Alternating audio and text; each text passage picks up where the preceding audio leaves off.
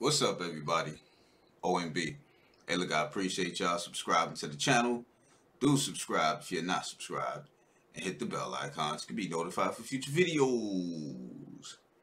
Hey, you know something? This video here is for people who build computers. You know what I'm saying? Anybody who know anybody who's building computers, and it's specifically dealing with this video card that I'm using, which is a Radeon RX 580 series. Now, it's not a the big. It's not even a. It's mediocre at best. You know what I'm saying? And because they got some high end, high end video cards that'll cost you 20 grand. You know what I'm saying? But we ain't talking about all of that. We talking about what us normal people deal with. People who are budgeting. People who don't have that kind of money with a card that can at least do a little something, something. Now, I originally got it because I was thinking about, rendering power and stuff like that. But then I started, using it for gaming to test it because that's how you test. To me, you want to test your video card and your CPU, stick one of the video games in there and see what, and put the settings up high, and put the settings up high on your on your video card settings. Now I'm using Afterburner for this Radeon because Radeon software sucks, y'all. I'm sorry. I'm just gonna put it bluntly. It sucks, B. It's glitchy. It don't hold your settings. It just it just glitches out all the time. Errors all the time. You know what I'm saying? But Afterburner, I'm able to keep it like it is. You know what I'm saying? Now, the problem that people were having that I've seen was, and that I've had also, was the 580 series gets hot, extremely hot, to where I couldn't run the power limit like this on certain games because it'd get really hot. And I mean hot to where it starts idling, because that's what it'll do. Idling means that it'll bring down the megahertz to bring down the temperature, basically. I'm putting it in layman's terms.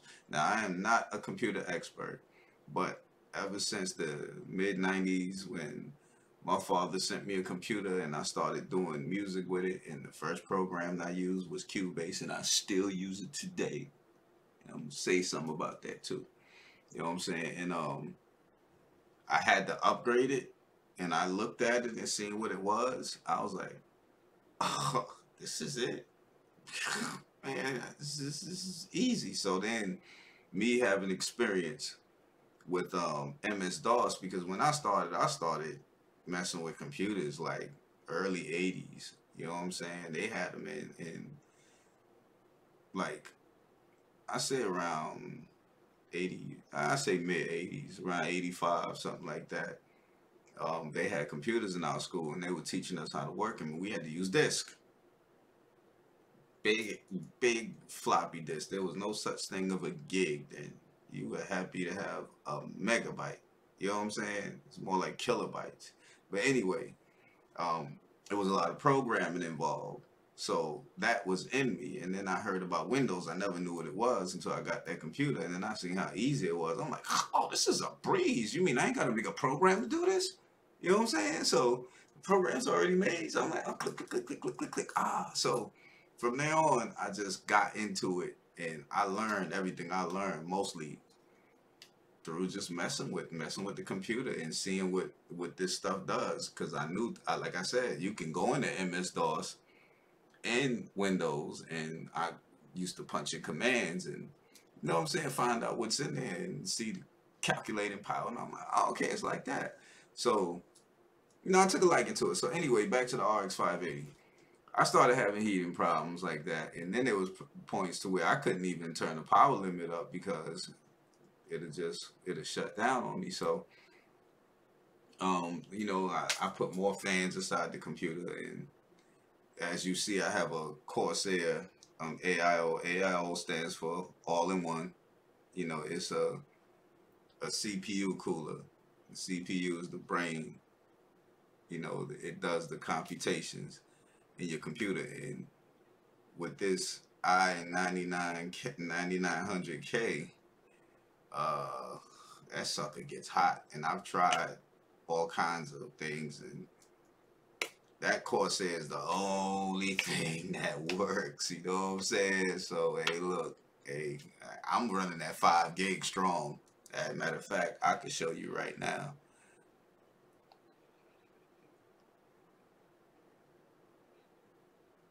What do that say right there? 5 gigs. And look, that's temperature. Well, this is the temperature that it just fluctuates like that. But it normally sits around 39. Now, back to the RX.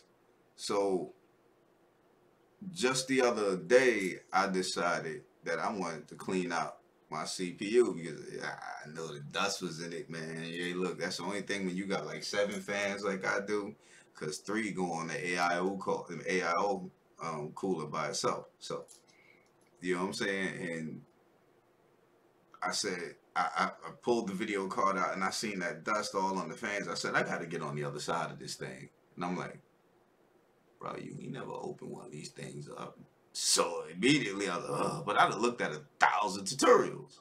You know what I'm saying? I'm like, well, bro, you go ahead, man. You got the tools, all of that. Just go ahead. So when I open it up, and I started to, and there's some weird screws in it, y'all. So you got to remember where you place these screws at. What I do is I normally place the video card in a certain area, and each screw I take out, I put it in that area where I got it from. Middle, whatever, and I line it up like that. You know what I'm saying? So when I took it apart, and I looked at the thermal paste they had on there, yo, it was a mountain of it on it. I mean, you could literally take your finger and go like this. I was like, I used thermal paste a bajillion times, and I ain't never seen nobody even remotely close to even telling you to even put thermal paste on any CPU like that. And then, yes, video cards have a CPU too.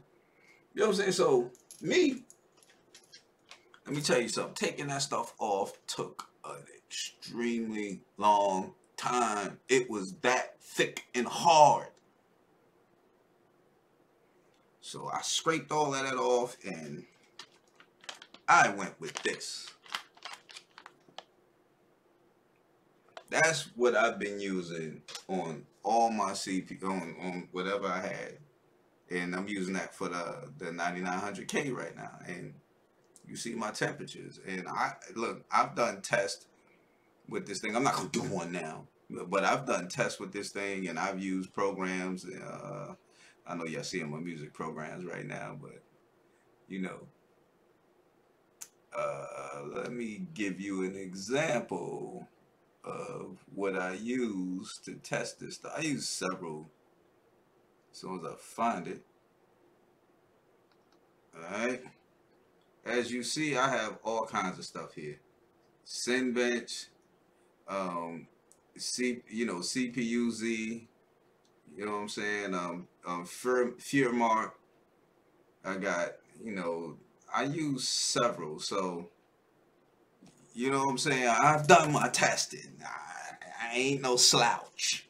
You know what I'm saying? I ain't up here slouching and just feeding y'all soup.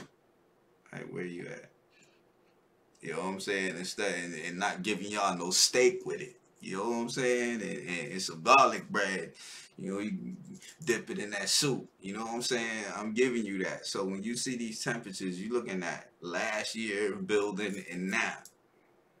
You know what I'm saying? So once I took that stuff off and I put that cryonaut on there, this sucker won't even touch ADCs. No matter what I do to it. That's why the power limit is up.